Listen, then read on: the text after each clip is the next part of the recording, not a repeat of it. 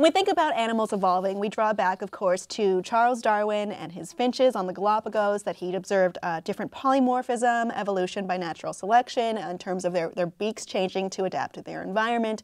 And that was really cool. It happened really quickly, and guess what? It's happening across many species across the world, still to this day. Of course, still to this day.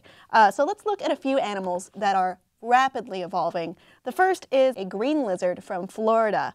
Look how cute he is. He's got a goiter. Right?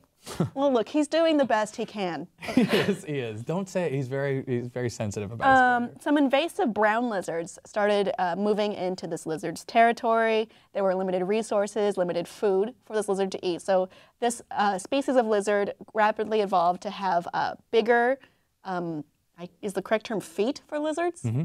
And then sticky phalanges. So that it would be able to climb up trees and get to that level of food and resources for it to live. And this has happened in just 15 years, about 20 generations of lizards. There's also a shrimp that lives deep in the ocean that has lost its eyes. So shrimp on the surface need their eyes to help them find food, help them survive predators possibly. But these ones, they don't really need their sense of sight too much because they're living in dark caves. So as a result, they've gone blind, relying on smell and touch. And as a result, their senses of smell and touch have heightened to the point where they are now daredevil shrimp. Also, it's unofficial term. It's a relatively quick time for this evolution to happen, roughly 200 million years. So. There's another animal, an owl, that has been changing color. So this refers to the tawny owl in Finland. There are basically two different varieties of this kind of owl, a gray owl and a brown owl. The gray one had previously done very well in winters, but with climate change, brown owls are doing better now that they're blending into the trees, as that owl we just saw was doing. And there has been a predominance of brown owls now outweighing the number of gray. Yeah, this is kind of a little bit of a silver lining to climate change, right? It reminds me of the moths that happened because of the Industrial Revolution. Right. Well, no, I mean, it's the same idea, which is that, we are very worried about certain things happening because we're predicting what the change of the world will be like 200 years from now using today's data as far as what animals will survive and won't survive. But as we see here with a couple of the animals on this list, actually, they figure it out. They change. They also go along. They're also evolving to match things that we've done to their environment as humans. I'm not saying that it's all happy. In terms of climate change, this is also salmon are adapting to this. Salmon are now spawning about 2 weeks earlier than they did. Yeah, that salmon looks scared. Slippery salmon. They did 40 years ago. So, and it's actually happening at the genetic level. Between the 1980s and 2011, the number of late migrating salmon declined by 20%, according to Ryan Kovac, a population ecologist at the University of Alaska in Fairbanks. So this is another animal that's adapting. It's adapting due to the change in the environment, for sure. And I think that certainly, as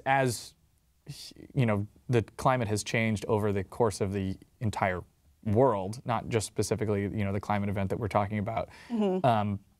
Obviously, animals have had to adapt as well through those phases, and you have to adapt if you're going to survive. Well, that's true. Otherwise, you die. And at least things, at least so far, have changed and have still survived throughout hundreds of millions of years of fluctuations in Earth conditions. Our next animal is one that has changed that we might not be so happy about, the bedbug. So we know that bedbugs have an influx in New York City, and bedbugs that are in New York City are now 250 times more resistant to pesticides than the bedbugs in Florida. They are also becoming... The ones in Florida are just the retired bedbugs. They're just like, fuck it, I'm done. They have thicker shells and more resistant nerve cells. Gross. So that they're harder to be affected with chemicals and I guess harder to smash. Yeah. Our next animal is a mouse that's immune to the poisons that we put out into its environment.